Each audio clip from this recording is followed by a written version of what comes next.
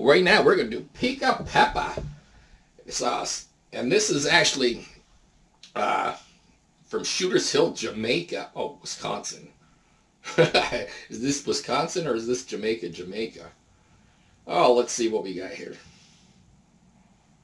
Oh, Jamaica, West Indies. Okay, so this is actually Jamaica. And let's see what we got in the ingredients here. Established in 1921 in oak barrels, so it's cooked in oak barrels. And tropical fruits and spices. No artificial flavoring, coloring, or preservatives. Gluten-free. You know, it doesn't even say what kind of ingredients are in here.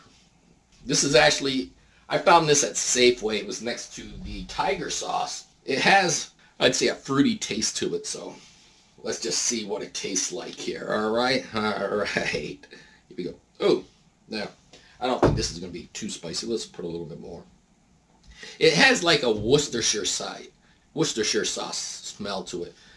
And a vinegary, fruity taste. So right there we have that. So let's try it. You know, it smells like Worcestershire sauce, and it definitely tastes kind of like a Worcestershire sauce. So this would actually be really great on steaks. Probably if you want to put in some gravy or whatever else you put Worcestershire sauce on. I like this. This is going to be on my table all the time because it tastes like Worcestershire sauce. You put it on steak. This is awesome right here. No lie. Highly recommend it.